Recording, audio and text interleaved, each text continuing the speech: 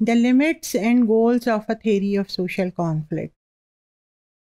So, to understand the limits and goals, firstly we have to observe what are the major objectives of the conflict. So the basic intent of social conflict theory is to make contribution to understand social process, and moreover for comprehensive sociological analysis, categories and types of conflict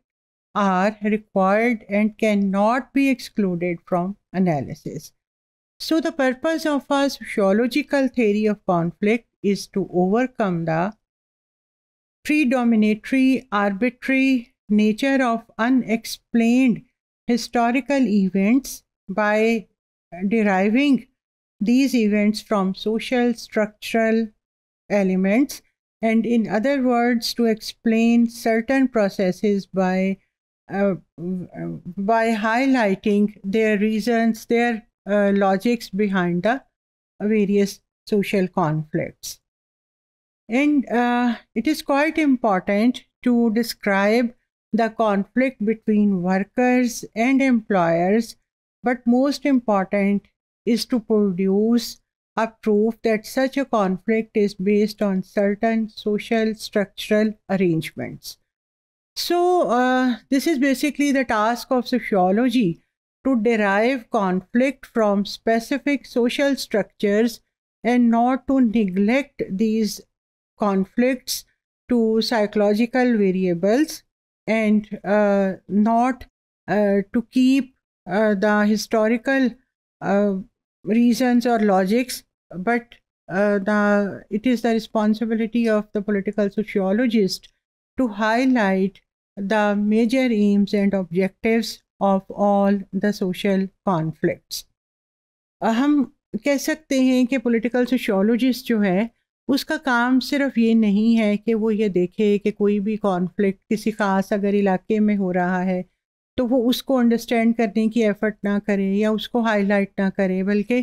political sociologist की ये responsibility है कि conflict कहीं भी हो, किसी भी माशरे में हो, उसके बिहाइंड कोई भी रीजंस हो, उन सबको अंडरस्टैंड करने की एफर्ट जो है वो उसकी बेसिक रिस्पॉन्सिबिलिटी है. क्योंकि अगर पॉलिटिकल सोशियोलॉजिस्ट दुनिया के अंदर होने वाले सोशल कॉन्फ्लिक्ट्स के पीछे उनकी ऑब्जेक्टिव्स को, उनके गोल्स को, उनकी रीजंस को इवेल्युएट करेगा, तो ही उनको रोकने के लिए कोई एक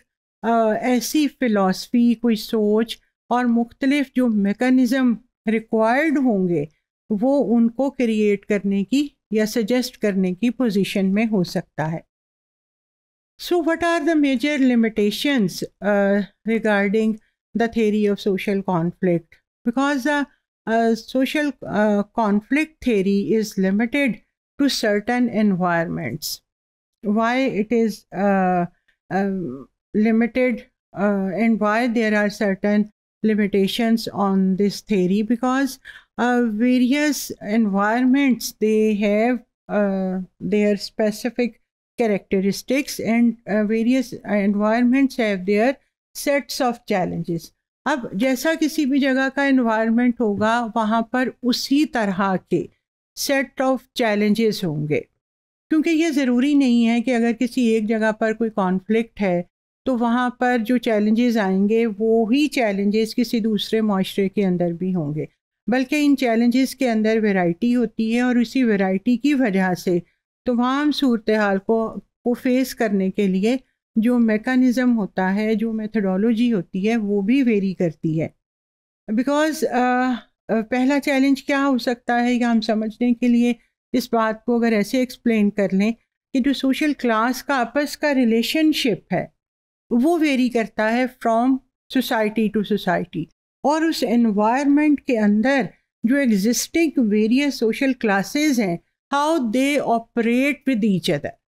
उनको कौन साथ मिलाकर चलता है, उनको लुक आफ्टर कौन कर रहा है, उनके आपस के रिलेशनशिप को डिफाइन कौन करता है, ये सब वो सवालात हैं जिन पर बेसिकली जो सोशल कॉन्फ्लिक्ट है उसका ऑपरेटस भी डिटरमिन्ड होता है. So we can say that it is quite difficult to bring that concept into one dynamic, as there are variety of links and there are variety of apparatus all over the world regarding this social conflict theory, and while discussing the limitations on this proper method, because there are division within the social classes, and because they all have the power struggle among these social classes. अब हर class ये चाहती है कि उसके पास dominating position हो, और जब हर class dominating position के लिए स्ट्रगल करेगी तो उनका क्लैश जो है वो ज़्यादा होता चला जाएगा, और उस क्लैश को कंट्रोल करने की एबिलिटी किसके पास है? उन क्लासेस के आपस के क्लैशेस को कंट्रोल करने के लिए कौन आगे बढ़कर कोई ऐसा मैकेनिज़्म जो है वो इंट्रोड्यूस कराएगा? ये हर जगह पर पूरी दुनिया के अंदर ये आयरनी मौजूद है कि जो क्लासेस के अंदर जो टसल होती है, उनके आपस के जो इख्तलाफात होते हैं, उसकी वजह से ये सारे का सारा जो सिस्टम है उसको बहुत सारे चैलेंजेस भी आते हैं और इसमें बहुत ज़्यादा प्रॉब्लम्स जो हैं वो भी राइज करते हैं. The conflict theory challenges the status को and firmly believes that the elite class is responsible for enforcing social order on those who are those are the lesser ones. So the privileged class, or the class which is the elite class of any society. अब बाकी classes का ये ख्याल है कि चूंकि elite class के पास ज़्यादा पावर है तो ये उसकी ज़िम्मेदारी है कि वो किसी तरीके से माशरे के हालात को मैनेज करे और माशरे को फैसिलिटेट करे to settle down the issues and the hard realities. तो हम ये कह सकते हैं कि जो ह्यूमैनिटेरियन एफ़र्ट्स होती हैं वो किन बेसिस पर हो सकती हैं? वो सिविल राइट्स मूवमेंट्स की शक्ल में हो सकती हैं. उसके साथ साथ जो डेमोक्रेसी के अंदर जो मुख्तलिफ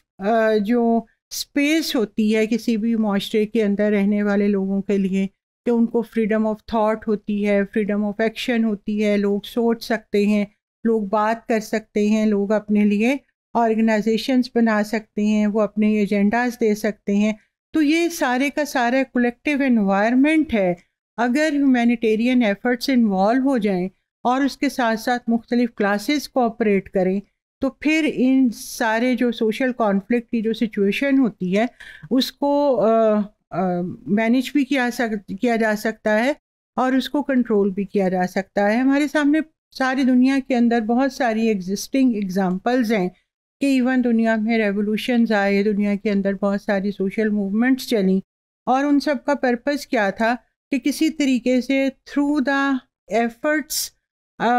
by the individuals, those can be the rulers, those can be some philosophers, or sometimes in efforts by the organizations, or sometimes by the structural organizations, or by the civil society, they can help it out to manage the existing conflict or to manage the existing environment, कि कोई conflict जो है social conflict create ना हो, और अगर create होता है तो उसको किसी तरीके से हैंडल किया जा सके.